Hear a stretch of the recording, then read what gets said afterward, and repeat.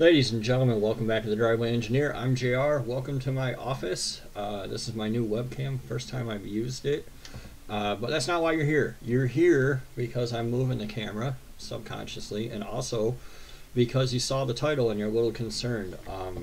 This just happened today, and I'm a little concerned about it, considering the videos I've done in the past about the RPM Act and SEMA and things like that.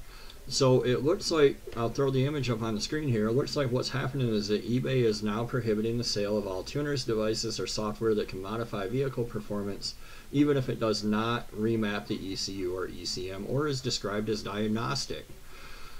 So the way I read that is that they're going to take down your OBD links, your LM327 links, your BAFXs, all of the devices like that, because they can be used to defeat emissions in theory. If you already have HP tuners, you're good to go, but I'm sure you can't find HP tuners. Let me look real quick, but I don't, before I speak out of turn, this could all be a joke, I hope. HP tuners MVPI2. Yeah, it's on here right now.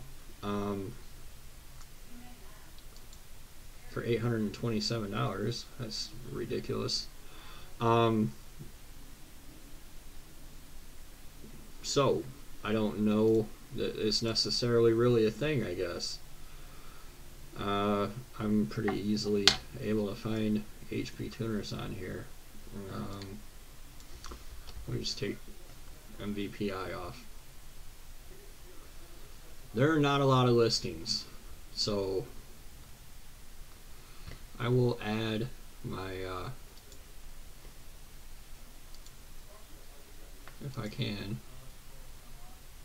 I guess not. I'll put a picture up of what I see. There's not a lot of HP tuner. Well, there's more if I back out. So let me see if there's EFI Live.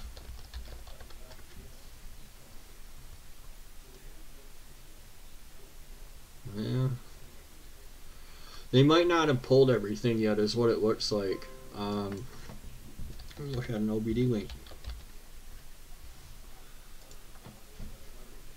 OBD links on here. A lot of listings, like I would expect. The MX Plus is all over eBay, so you can still get that. So I don't know. I don't know exactly what this means, I guess. I know very little. If you guys know, let me know what's happening, and maybe it's just an elaborate hoax. Maybe they haven't taken everything down yet. eBay is hardly the only place to buy this stuff. There's plenty of vendors out there that sell it. There's plenty of third parties, and you know, you can get it secondhand. So the genie's kind of out of the bottle with it, but it's a little bit concerning, I would say. Yeah, so I'll put the picture up on the page. I'm not going to waste a bunch of your time here when I really don't know what's going on. Like I said, I can find HP tuners on, let me see if I can